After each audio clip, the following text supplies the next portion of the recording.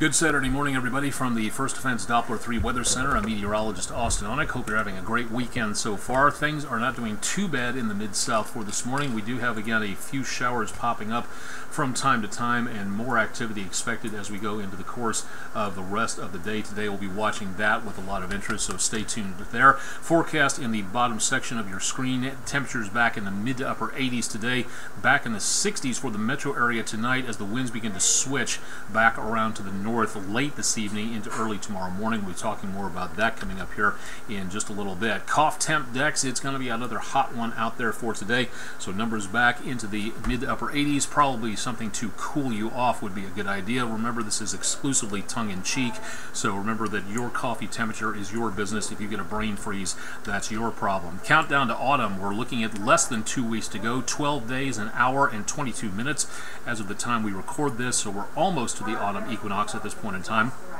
So hopefully getting into some cooler weather into the next several days and weeks, but it's going to take a while before we get there. And as we get closer to the season, we'll continue counting on down to see what goes on. So keep it tuned to News Channel 3 for further updates on the change in season. Scattered showers across the Mid-South today. Not really seeing a lot out there for this morning. As a front begins to move on through the area, we have no advisories to talk about for right now. No severe weather to worry about so far, but that could also be changing, so we'll be watching that with a lot of interest. Scattered showers in and around the Mid-South, mainly looking at some activity in and around the metro and from areas of western Tennessee down into southeastern Arkansas and across northwestern areas of Mississippi. Could be some more lightning popping up as we go into the rest of the forecast.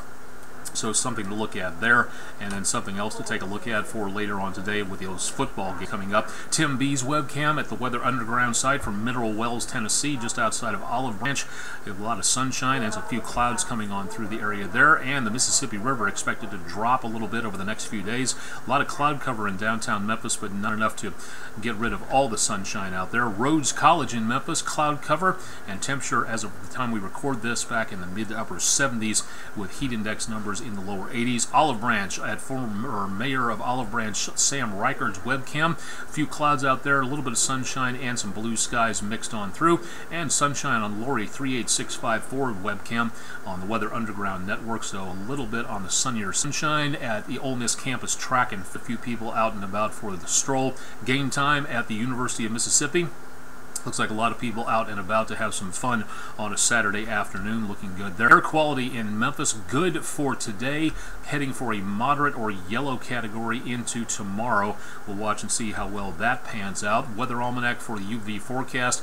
UV could be up around 10 today, and depending on how we get into tomorrow with enough sunshine, around another 10 as well. So something to look at if you're going to be outdoors. Don't forget the sunblock. Try to avoid the possibility of getting too much sun out there, and definitely want to try to get as little solar radiation as you possibly can.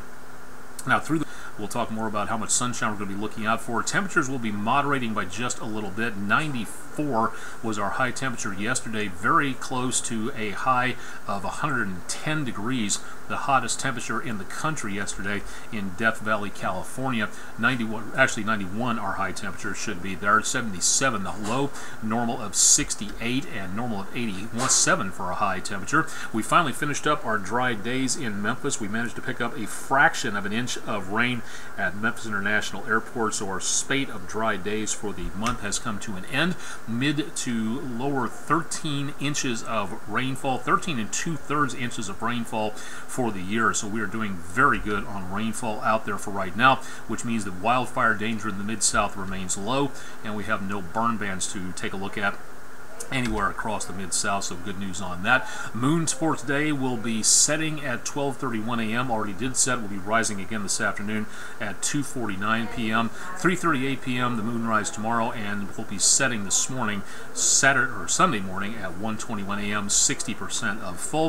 Going to be losing daylight again as we go throughout the rest of the day. 12 hours 34 minutes today, 12 hours 31 minutes as we head into tomorrow. Not seeing again a lot of activity in the way of cooler weather at this point in time.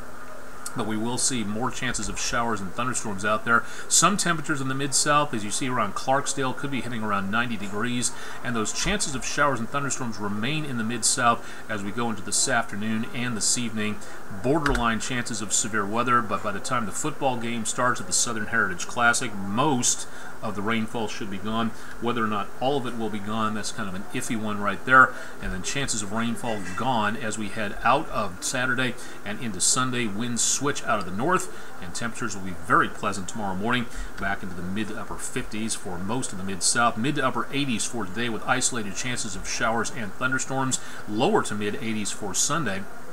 As we look into the rest of the forecast, numbers in the high 80s for Monday, and again, not doing too bad across much of the area throughout the rest of the forecast. Numbers pretty close to normal for this time of the year, so looking at pretty close to no problem at all on the numbers for temperatures.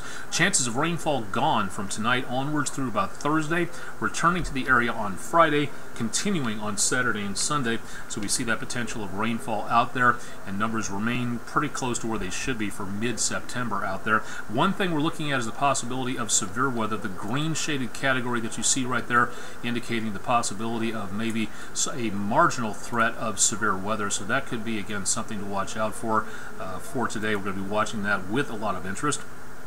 So stay tuned for more with News Channel 3 as we go throughout the rest of the day. What we're going to be looking for is the possibility of mainly heavy downpours, and also the possibility of seeing some gusty winds into parts of the Mid-South area, mainly from the metro area east in that green shaded category, and then through the rest of the day today and into tonight.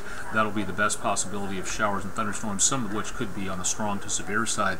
Tomorrow night, if it stays clear, and looks like it will, 7:40 p.m. and following, Kennan Observatory on the Ole Miss campus. Don't forget that we're going to be having a free open house. If you'd like to discover astronomy, introduce your kids to it. They'll be observing the moon, star clusters, and different nebulae out there, so a great opportunity to learn more. You cannot park in the parking lot there. You'll have to park and walk from the old athletic building. If you'd like to know more, go to my social media web pages for more. Upcoming Skywarn spotter meetings coming up in the course of the next several days and weeks. WREG.com/weather for more information on that. And thanking Deborah J54 on Twitter for sending in a nice cloud modeled sunrise from early this morning. If you'd like to send anything in, Aonic_WREG3 on Twitter. Tune in for the forecast on the EAB network throughout the rest of the weekend on Country 92.5 and Oldies 102.3, and of course we'll have the forecast on AM 730 bright and early on Monday morning. Chances of showers and thunderstorms turning severe. Doesn't look like anything immediate right now, but as we go throughout the rest of the day, more possibilities of this stuff may be getting a little bit stronger. Again, we'll be watching that with a lot of interest, so keep it tuned for more on News Channel 3. That'll wrap it up for Saturday morning's edition of News Channel 3 exclusive video weather blog Weather Overtime. We'll have more coming up throughout the day, and especially this evening on 5, 6, and 10 on News Channel 3 News, and of course more coming up tonight and into tomorrow on News Channel 3 Daybreak, starting bright and early Sunday morning at 6 a.m. I'm meteorologist Austen Onek. Questions, concerns, comments, austin.onek@wreg.com. More coming up for News Channel 3 on air and online throughout the rest of Saturday.